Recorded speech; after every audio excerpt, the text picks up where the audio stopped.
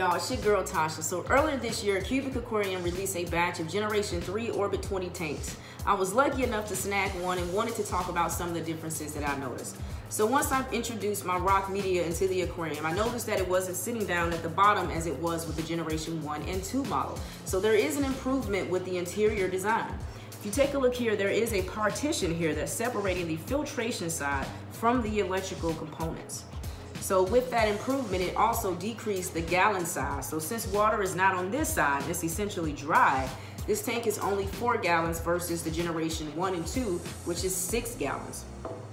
Remember, this side still has the electrical components. It has silicone hoses to protect the wires, and it still has the auxiliary cords for the external chiller and or heater.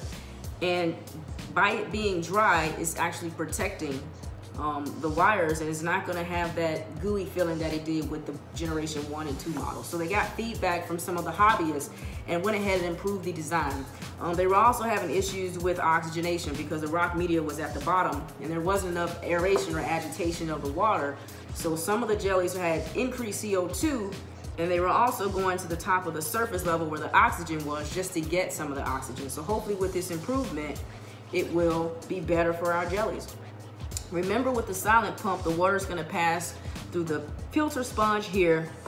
It's going to remove any toxins or any debris, and it's going to travel down to the beneficial bacteria here. Well, it will return to the inside of the aquarium where the jellies are through these little tiny holes, as well as a spray bar that will gently spray that filtered water back into the jellies area so that they can absorb that filtered water and thrive and survive as they should. Now, I won't know if any of these improvements are working until after my jellies are introduced. So once my jellies are in my tank, I will keep you guys updated and let you know how they are doing. So if you like the video, please press the like button. Also subscribe. Until next time, peace.